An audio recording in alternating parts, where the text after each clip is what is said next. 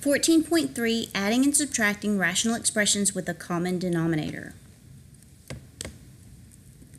When we're dealing with fractions, what do we have to have in order to add the fractions? We have to have a common denominator, just like in these two fractions.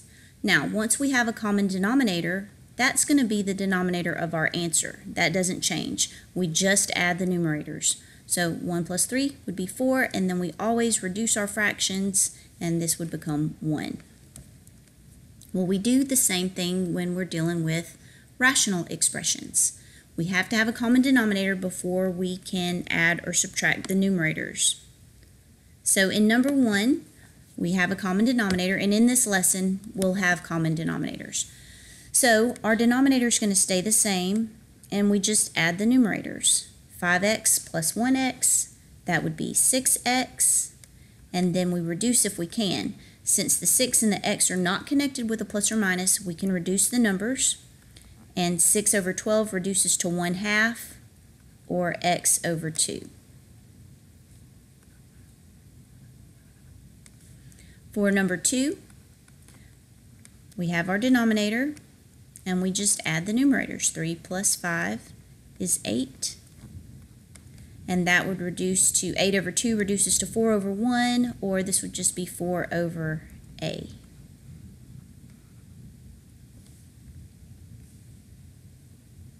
Okay, for number 3, my denominator is 2.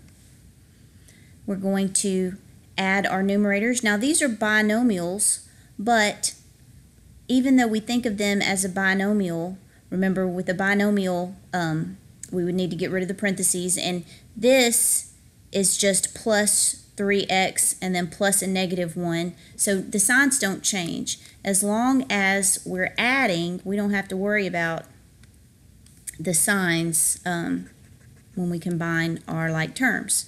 So this is just the same as x plus 3x, which would be 4x, and 3 plus negative 1, so that would be plus 2.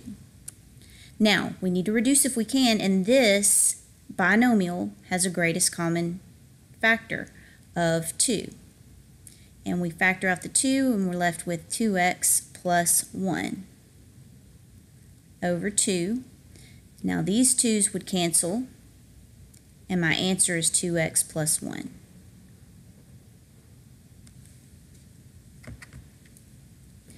In number 4, same thing. Our denominator stays the same, and we just add our numerators. So I would have 3x plus 6 in the denominator. And in the numerator, I combine like terms. X squared, there's not another x squared, so I just bring it down. 4x plus a negative x, so 4x minus x would be 3x. And then plus 2. Okay, let's see if this would factor, this trinomial. X and x. The only factors of 2 are 1 and 2. This is means the signs are the same and they're both plus. Okay, so if we do the smiley face to check it, that's a plus 1x plus 2x, which would give me the plus 3x. So it did factor. And in the denominator, there's a greatest common factor of 3. So now the x plus 2's cancel, and my answer is x plus 1 over 3. So that's how we add rational expressions. But when we're subtracting, we have to be careful because the subtraction symbol is floating in front of the fraction bar, and it belongs to the numerator. And so in order to combine our fractions or our rational expressions, we have to distribute that negative sign. All right, so this is my binomial in the first rational expression, and this is the one in the second rational expression. So since this is subtraction, I'm going to rewrite this. I know that my denominator is x minus 2. And then this is going to stay the same because there's no sign in front.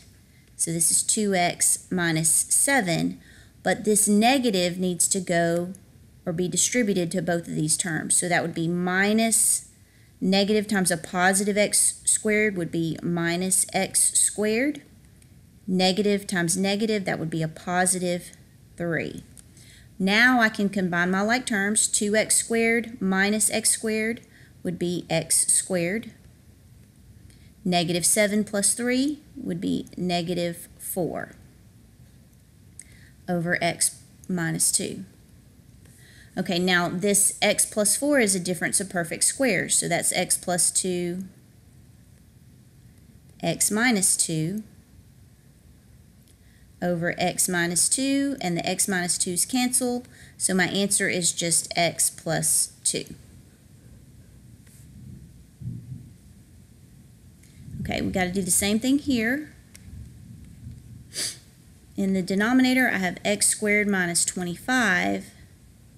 And in the numerator, I have x squared plus x. Then I distribute this negative, that's minus x squared. Negative and negative, that'd be plus 5. Okay, if I combine my like terms, x squared minus x squared would just cancel out. And that leaves me with x plus 5 over x squared minus 25.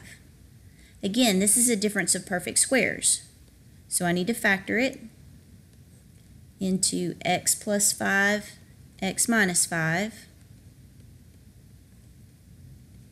And remember, so these would cancel out. Remember to pay attention to where your answer is. That's in the denominator, so I need to write my answer as 1 over x minus 5. And that's how we subtract rational expressions.